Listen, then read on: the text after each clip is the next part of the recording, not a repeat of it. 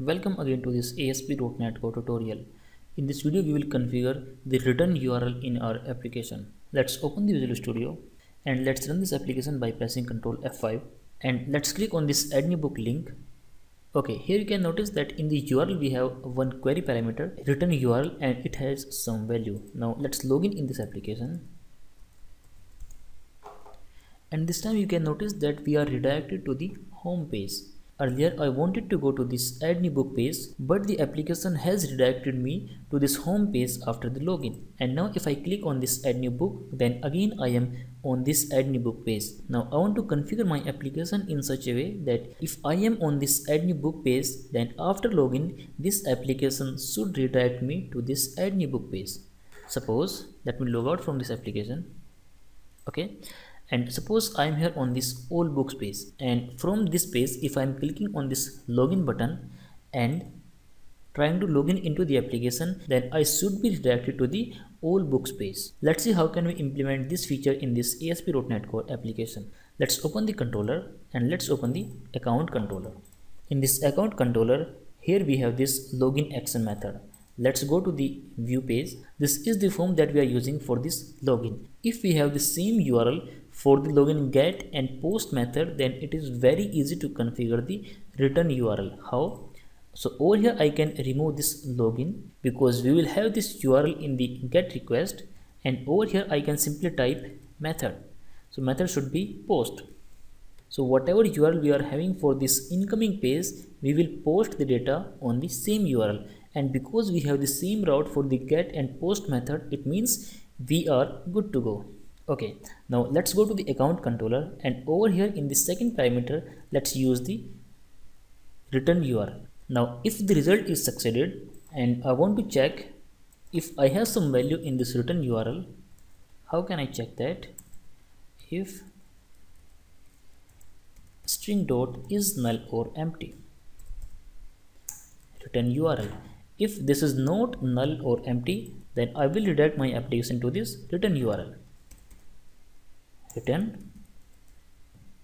Make sure to use the local redirect over here because the URL is visible into the browser and user can type any URL manually. So if he has typed some third-party URL, then your application may have some security concern. So always make sure that you are using this local redirect over here.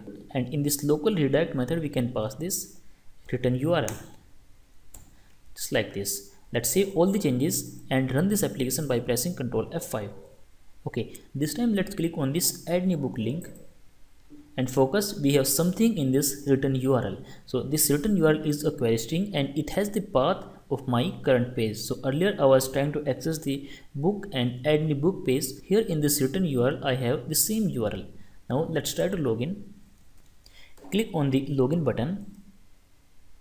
And here you can notice that I am back on this add new book page. The application has not redirected me to the home page, rather I am on the same page where I wanted to go earlier. Okay, now let's log out and let's click on this all books. Suppose I want to perform the login operation from this page, and after login I want to come on this same page. If I click on the login button now, here you can notice that we do not have any value for the return URL. So as a first task, we need to set the return URL for the login button. Let's see how can we do that. The login button is available inside this login info partial view. Here we have this login button, and in this login button we can set the value for the return URL. Let's see how to do that. So we can use the ASP route, and in this route we can set the return URL. Now we need to access the current page path, and we can do that easily by using the context dot request dot path. So I have added only this code over here in this login button. Let's save all the changes. Again run this application by pressing Ctrl F5. Let's click on this all books link. And now let's try to click on this login button. This time you can notice that we have something in the return URL. If now I will log into this application, then this application will redirect me to this particular URL. Let's see how it is working. Click on the login button and again I am on the all books page. This is how you can implement the return URL in ASP.NET Core web application. That is all in this video. Make sure to hit the like button, your feedback into the comment section, share this video and subscribe to the channel. Thank you for watching. Have a great day.